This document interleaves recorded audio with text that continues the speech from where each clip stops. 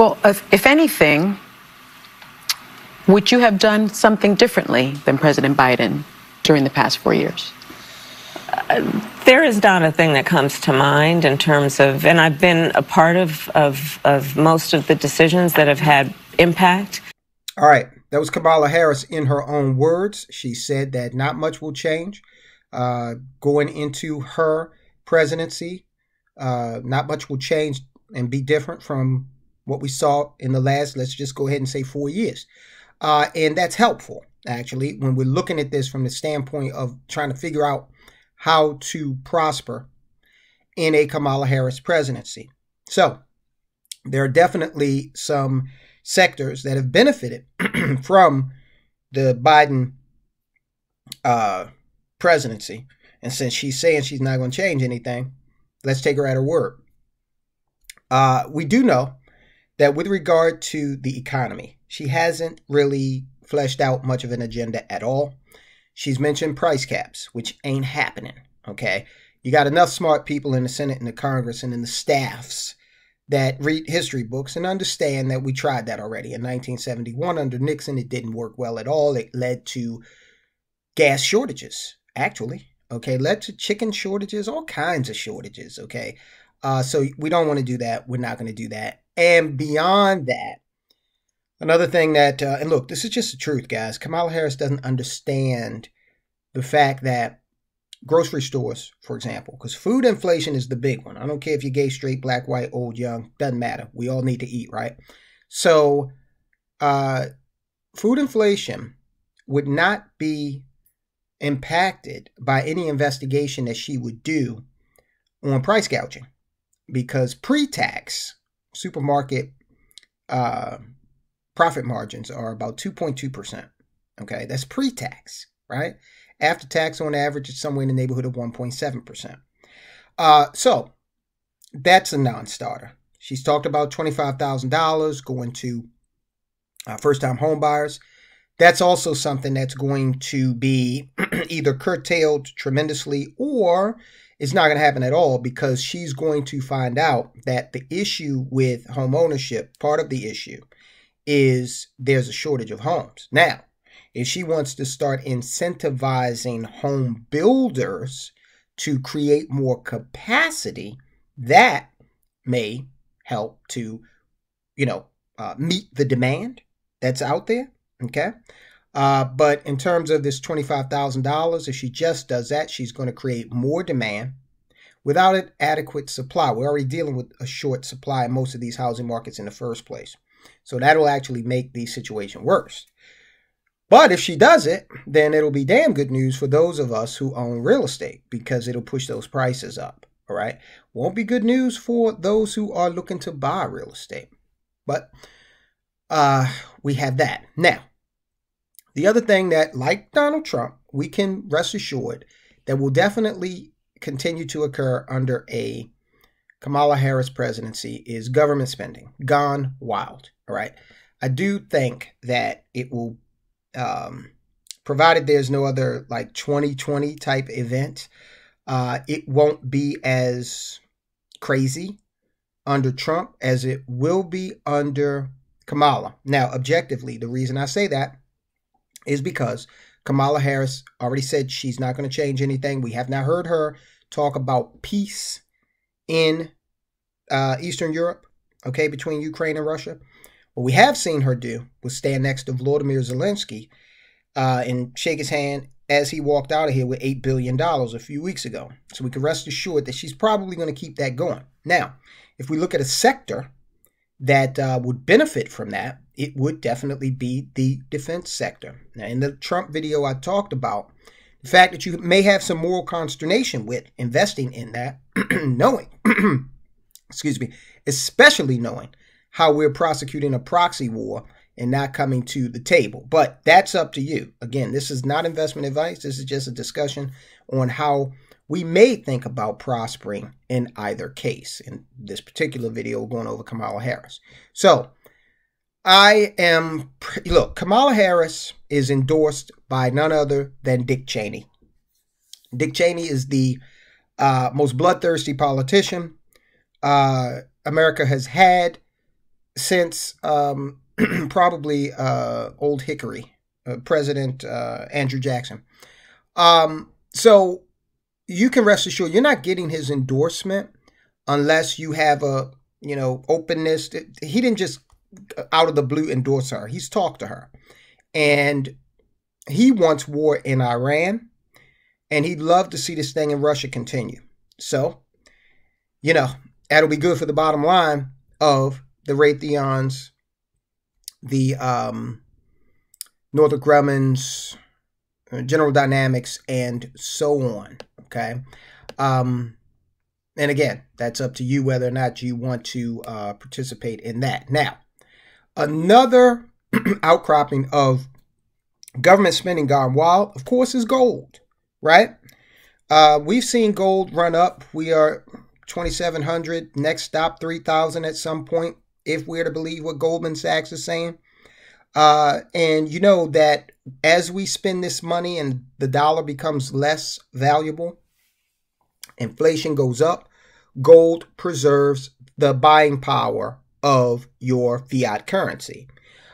So I believe that we definitely will see a marked increase in government spending. It's really going to accelerate under Kamala Harris. We may be looking at a situation where in 4 years, we may be just shy of $50 trillion. Okay, we're already at 36 trillion for all intents and purposes. Okay, and you get several martial conflicts going on. Okay, we got an influx of new Americans coming into the country that they're spending money on. And hey, Kamala Harris is not talking about closing any government agency, okay, or slowing down on government hiring. This latest jobs report, a vast majority of the jobs created, and this has been true for all of the jobs created during the Biden-Harris administration, they've been government jobs, okay? A large portion, like the second place category is government jobs behind healthcare. Healthcare because, we got an aging population, of course, right? So the baby boomers are aging. It's a business to be in. Now, let's talk about another sector. We talked about defense. We talked about spending and gold. Let's talk about the energy sector. Now, with Trump, and you got to go back and watch that video. The Trump energy sector benefited from fossil fuels by and large. Now, what the Democrats have made no bones about is that they want to stake their claim on renewables. The problem is when we get the right saying that, no, we should stick with fossil fuels, which are finite, and the left saying, oh, we got to switch over to renewables with no weaning period. That's just silly, right? But you're seeing in places like California where there's legislation to pretty much outlaw internal combustion engine cars by 2030. Now, and whenever the government has to come in and move an industry like that, it rarely works out. The government did not have to get involved to convince you to pick up one of these smartphones, right? It was just better technology. It was more convenient. And now, everybody has one. So with the clean energy sector or renewable energy sector, a couple of things here. Now, Biden, and she says she's not going to do anything different from Biden. Biden's push for green energy, and he couched it in addressing climate change. That was a central theme to their whole entire administration, right?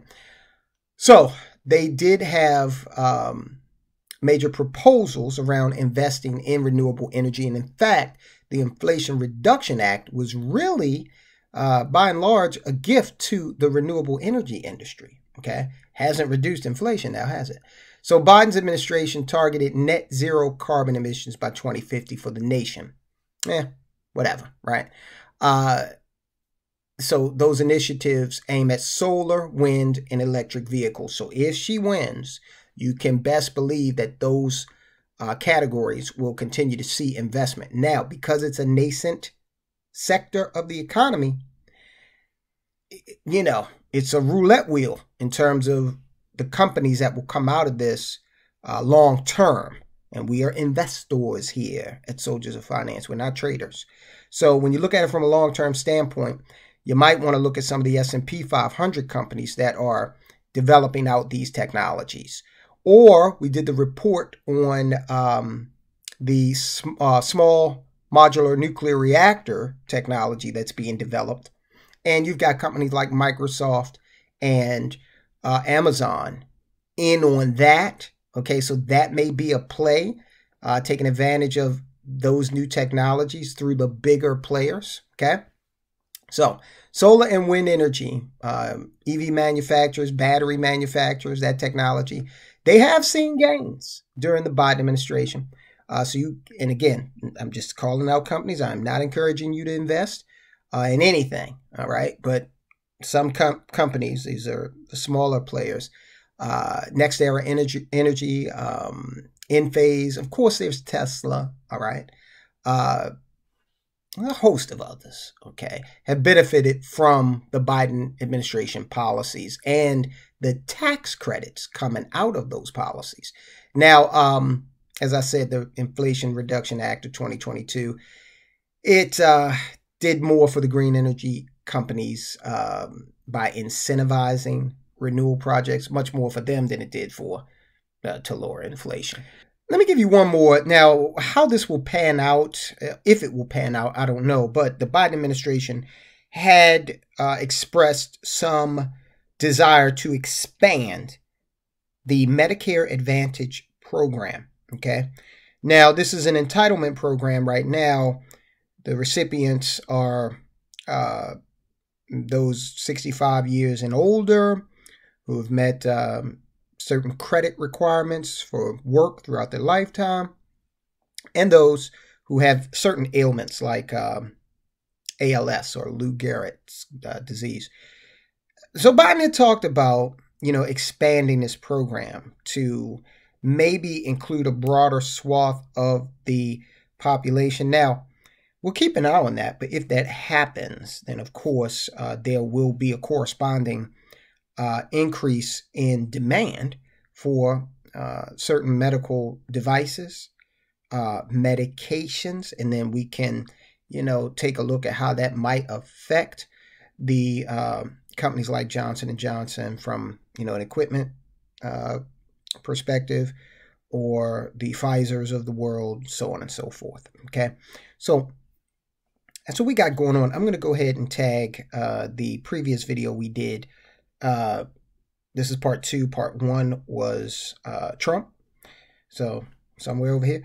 And you can check that out. And again, not financial advice. We're just kind of looking at the lay of the land, because our mission is, no matter who wins that election, our responsibility is to continue to prosper and come out of this in 2028 smelling like roses. Okay? Talk to you soon.